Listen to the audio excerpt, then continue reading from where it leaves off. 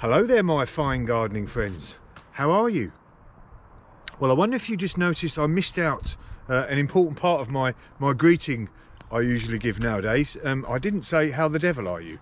I had a comment from one of my viewers last night asking whether how the devil are you is swearing, cursing. So by their language, I imagine that they are from the US, and it shows the difference in our languages. You know, we all speak English, but a lot different. I think back in the UK, sort of how the devil are you isn't really a swear word, or the devil, what the devil isn't really a swear word anymore.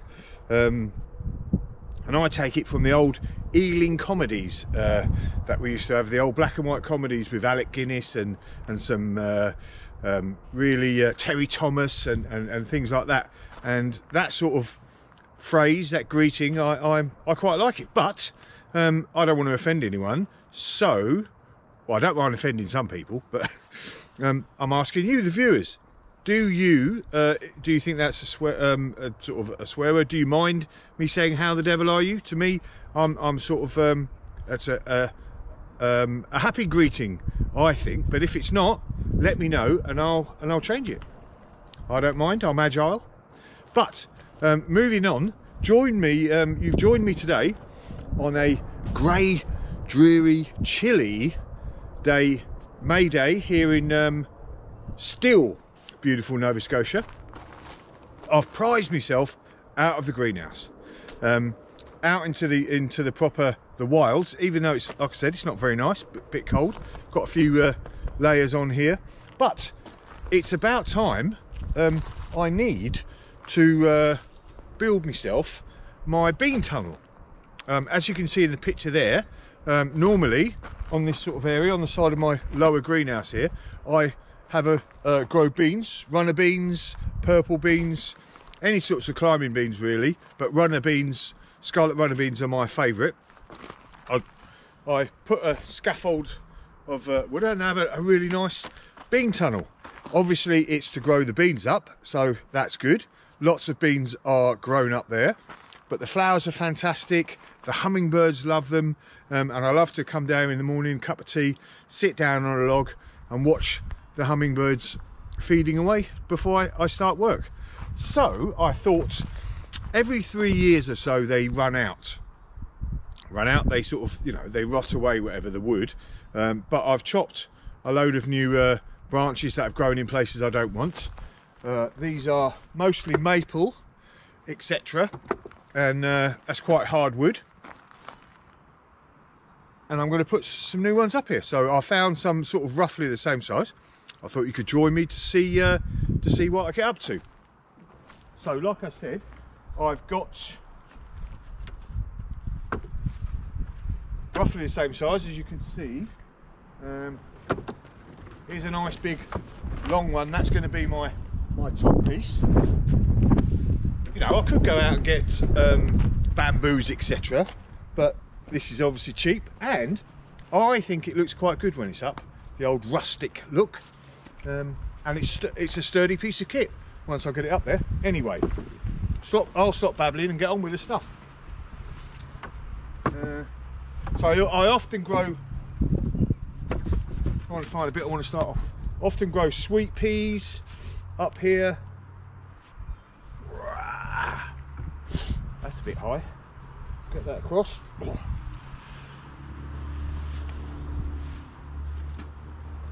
Sweet peas, etc., you know, cut flowers, all different types of things. Well, that's my cross piece. I'll put that down there. This big hefty bit. This has got a pre-done curve in there.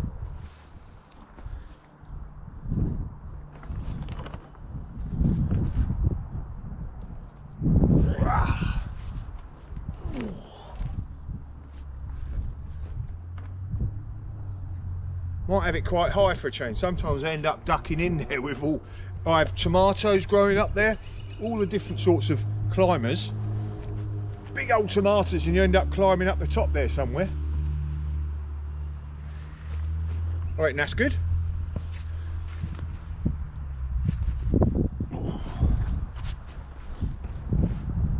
I think I got the idea of using branches, etc.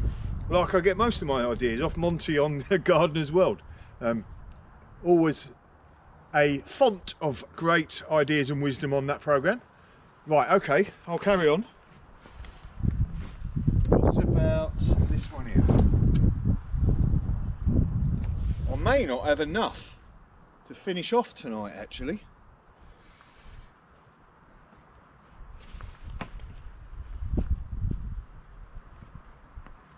That's good.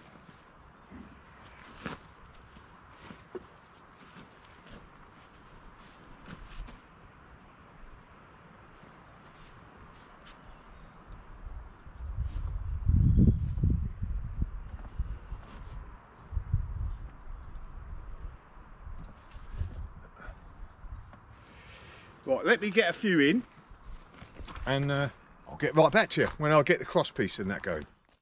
Well, you can probably tell from the light that it's a different time now. It's actually tomorrow morning. It's actually the next morning. I always like to come out here before breakfast, do a little bit of work. I had a few issues last night. First of all, when I thought I was filming doing these first couple, I looked and I wasn't filming, and then rain stopped play. So there we are. I've done put two of these together, and all I've done is I've used, where is it? This galvanised wire, just twist it around, you know, pulled them across, twisted it together, and I've got my first one and my second one, obviously trying to keep it about the same height.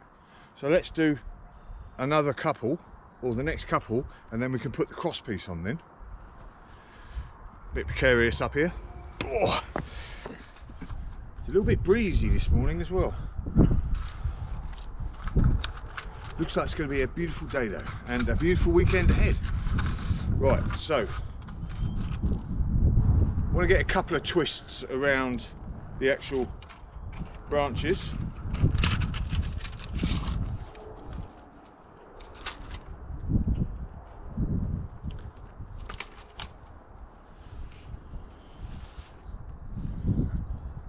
So I'm doing this by eye, so hopefully it should be alright. So just a couple of twists around. Keep it nice and tight. I sometimes use garden twine, but that'll break after a season often, so there we are, a few twists. Twist that round there, and that's about right. See, these are a bit wobbly now, but once I put the cross piece in and then some diagonals, that'll be really sturdy. They've actually lasted through a hurricane I've had here. So last one. Right. It's always nice to get out at this time of the morning. Normally really you just got it's all quiet, you've got the birds. Well, they seem to be quite quiet this morning as well. Hope they don't know something I don't. There we go, there's the cross, there's the big main frames. Let's get the cross piece in.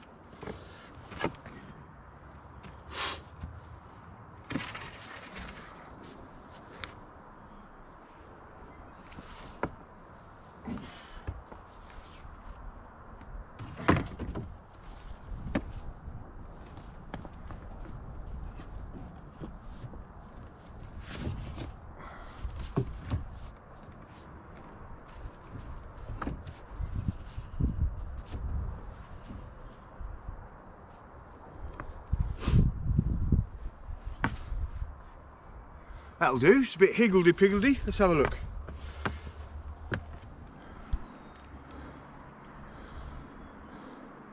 Now I'll tie each one of those into the cross piece, and then we'll get to the diagonals.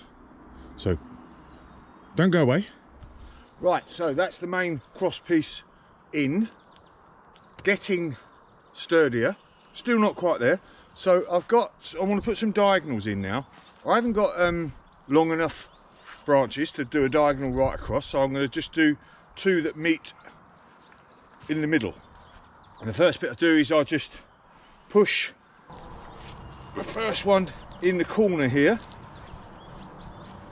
and I want that to go all the way across here.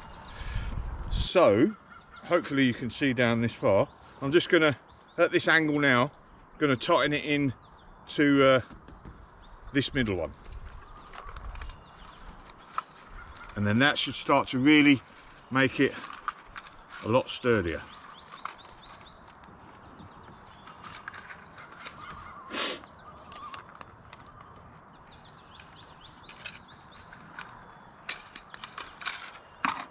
The birds have decided to start chirping up now. So again, let's get this nice. Now I have to watch this locking wire. Locking wire, as we call it, from I used to work in the aircraft industry. Well, I say when I was in the Navy, I worked on helicopters, and one of the things we had to do was use this type of locking wire to tighten things up because of all the shaking. Let me see if I can get a bit of angle. So what I'm going to do is tighten this up by twisting it. When he was a youngster, you used to have to make sure, as a trainee, you have to make sure this was absolutely perfectly twisted. Otherwise your petty officer would come round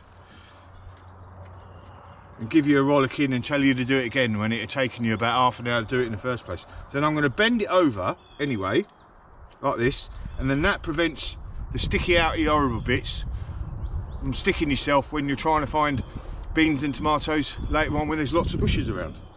So there we go. So already I can feel that. So on to the next bit.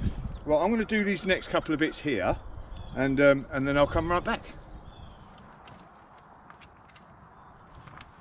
So there we go, 2 cross pieces in. Now look, you can already feel how much more sturdy this is. I've got to do the outside bits and obviously the other side, but really this is the sort of the bit that's going to keep us nice and sturdy. So I am going to celebrate by sowing some runner beans in here. I think I might do that later. And within literally, I don't know, 6 weeks, 2 months, this is going to be covered with runner beans and purple climbing beans and sweet peas and lots of flowers, lots of tomatoes coming up here, fruit, and hummingbirds coming round enjoying the flowers too. So there we go, nice and easy to do, and didn't really cost me anything either. Job's definitely a good one there.